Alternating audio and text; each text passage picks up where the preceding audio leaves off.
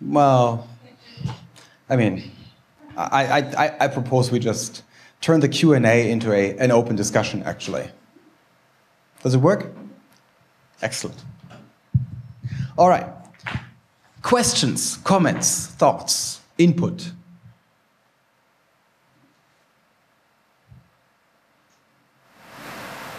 In general, it's good to see you're making yourself more visible in the ecosystem. Kolab for a long time. I think we'll need to use the microphone for the value of the stream. Microphone is coming.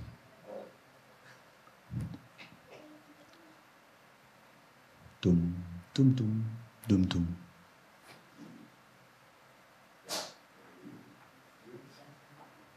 Tap, tap. Yeah, all right. So let's not stand in front of the speaker because that will entice interesting surround effects. No, my comment actually is that being one of the people who organized last year's Kolab Summits, first of all, I'm very happy to see you guys pulling this off this year, so thanks for that. And also, I think it's a good thing to be more visible as you're doing with the Kolab Tasters and in the Open Power Foundation. And it's also a very targeted visibility, I guess. So you're profiling yourself as a full-stack technology partner, not just the group or niche you're fulfilling. And in that aspect, since you're currently also looking at the hardware side and developing the software side yourself, what are your insights on other open source platforms you might want to connect to in the future? I mean, you've done a lot of work on Roundcube, done a lot of work with the KDE community. You're currently also doing a lot of stuff yourself, or you are on Cube and some other stuff. Where do you see that going? Do you see more collaboration there? Well, I mean, we as you know, now it's getting interesting. Yeah. The audio engineer. Yes, thank you for the comments and the questions. And indeed, we've deliberately started to work more professionally, also in the way we position ourselves and, of course, communicate. And that's a good thing. Because while geeks may not be overly enthused always by design, although personally, to be honest, I always was. But it is the only way that you can ever really reach a large audience by doing this professional. I mean, that level also must be professional, and we had the huge, fortunate situation that we could win Giles over to do our creative director. In fact, I remember that Giles approached me at the last Kolab Summit in The Hague with the thought of maybe doing this full-time for us. So it's like summit to summit improvement in a way. And of course, we were ecstatic to have him with us because his work is all over the taster format. It's all over our corporate design. It's in the way that you see our visuals now, our materials for partners develop. All of that is his work, right? I mean, he is the person leading that. And given that he was managing director of a creative digital agency in London that he had co-founded and was running, that was very successful, one of the celebrated agencies in London, in fact, and decided to leave that behind to join Kolab and push the Kolab story with us. For me, that was an incredibly moving moment, actually. I mean, I was humbled, to be honest. On the technical side, of course, we will continue to work with others. I mean, we work with LibreOffice now a lot. There's a couple of others I am sure we will work with, although on the technical side, I mean, Aaron's the guy who makes that call, right, together with Jeroen. These two guys, when they put their heads together, magic things happen. I get informed of the results. But yeah, I mean, the only way we actually do this is by engaging with upstream, by doing it in a collaboration. For us, upstream is always king. If it's not going into the upstream, it's a liability. Simple as that. So we want the upstreams. I mean, we're working very, very hard to convince the upstreams. In fact, if you follow how Cube has come about. We were working extremely hard over a long period of time to show these are the shortcomings we need to address, to help people understand why certain approaches were not sustainable if you want to run this in a professional environment, why certain things had to be addressed. We gave presentations about that. We had long meetings about that. I mean, there were multiple meetings of the KDE PIM community through which we actually communicated all of this. And then we ultimately said, all right, this is the way it needs to go, and we'll do it now. Please, everyone who wants to join in. But we always try to do things in the most inclusive way possible. We take a lot of extra effort and work often to do it the right way.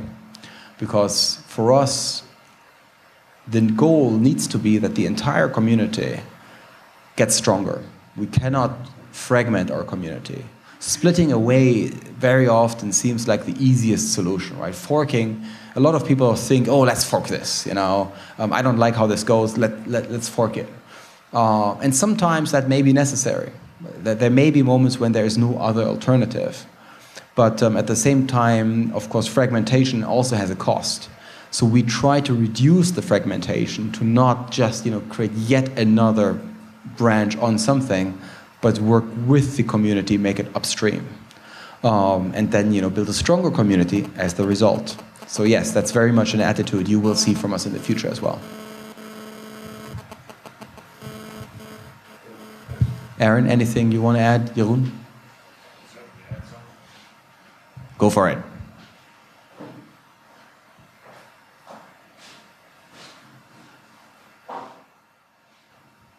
Yeah. So a part of what we do now is be the glue between a lot of components. This makes us currently maintain stuff and write stuff in 7 languages, Aaron? 7 languages. This is overly cumbersome. I speak most of them.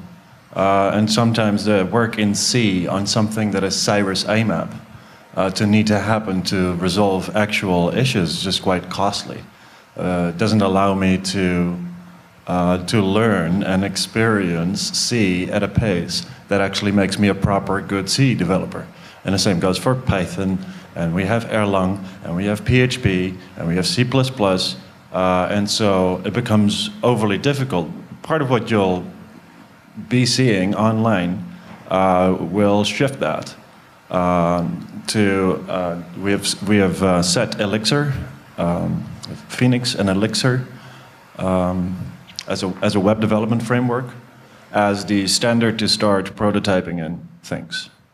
So you'll see a bunch of those prototypes, maybe screencasts, or what we otherwise do in agile development, retrospectives. These are weekly occurrences. If we think we have something that is sufficiently visually appealing and not embarrassing, we'll post that online. The source code will be online, so you could look it up yourself and laugh at us. But a lot of prototyping, so new ideas that we can whip up something for in 2 to 4 hours maybe, and then decide whether or not that's indeed what we want and what we would like to see and how it should work. And then let it rinse, repeat. Do it again, get a different idea, prototype that. So. Yep, thank you. And by the way, just to point it out, git.kolab.org is where you want to have a look. That is where we go for our own sprint planning, developments, and so on and so forth. And it's an open system, right? So everyone is welcome to make an account there and get active. You can be part of this with zero burden. And you're going to be working in the exact same system as us.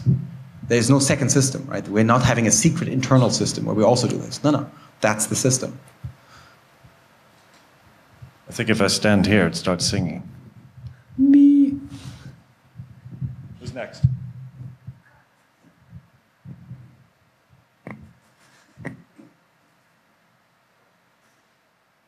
Hello. This is my chance. Okay. So I wanted to ask, can Junior collaborate or help to Kolab Summit by having few skills? Well, I'm asking the level of knowledge. Can be at junior level or... Oh yeah, we have use for people at every level.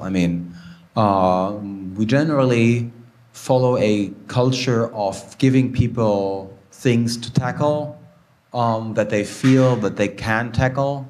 And then if we see that they need help, we help them. But often people are also capable of doing more than they think they are. So we try to work with people at all levels, right? And yes, a senior person might be able, to do certain tasks a lot faster or better, but there's always things that, even at junior level you could do. In fact, I believe we need a lot more junior people to get involved because, junior people will turn to senior people at some point. And so we have plenty of things that can get done. So you are very much encouraged to get involved. Thanks.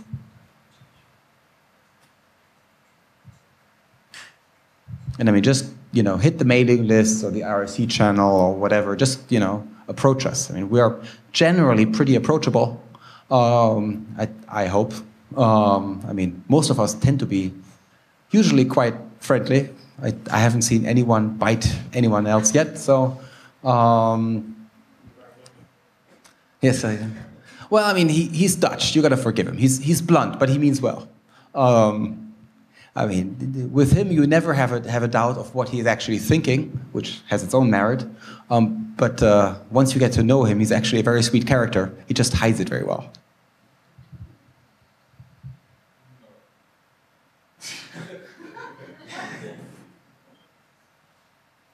All right. Who else? Any more comments? Any more thoughts?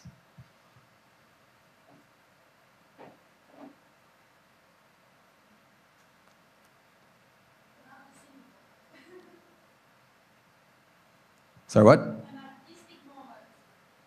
An artistic moment. Well, that'd be Aaron's thing. Aaron went out to Nuremberg last night to do karaoke, so...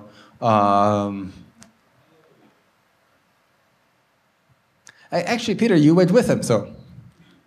I had the hallelujah with Aaron, yeah. Uh-oh.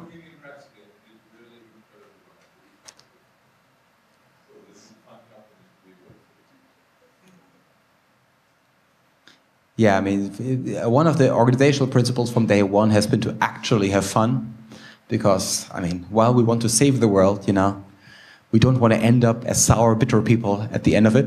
So, we need to somehow also have a little bit of fun. Therefore, it's, I hope at least, it's an interesting place to work. So. Anyway, and by the way, we are always looking for people who also want to work full-time for us or part-time, right? Don't hesitate to send us your CV. Apply, please, because we're constantly on the lookout for people. And especially good people, of course, are always sought by anyone. We realize that. But we have a pretty cool team. Working with the likes of Aaron and Jeroen has its merits. They have a lot of insight to share. And even people who joined us as junior developers, such as Christian, have meanwhile taken on a lot of responsibility, including even management responsibilities by now. So we believe in people, and we believe in actually allowing people to grow and helping them to grow into new roles.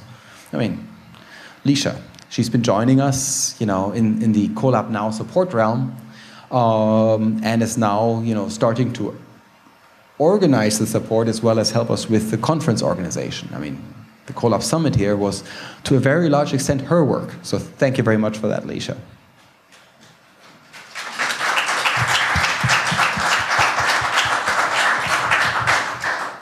So yes, we want people to grow. And if you want to grow with us, apply, please.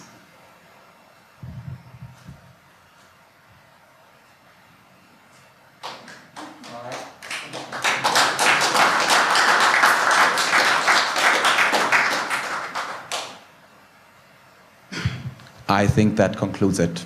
Lisha is giving me the almighty nod of conclusion, so... Oh, it's fine. Yeah. That again. It's always I know. All right. In that case, thank you all very much. Enjoy the rest of the afternoon. Hang around. Cheer for Switzerland. Except the ones from Poland. They are excused. We forgive you, Alec. Ah, yes. And if you still want one of those Zig bottles, we will at some point, I mean, these beautiful red ones, right? Sign up on conference, Summit Kolab.org, and get your red bottle, because we will otherwise be taking them back with us. So make sure that we have very little to no place. All right, thank you very much.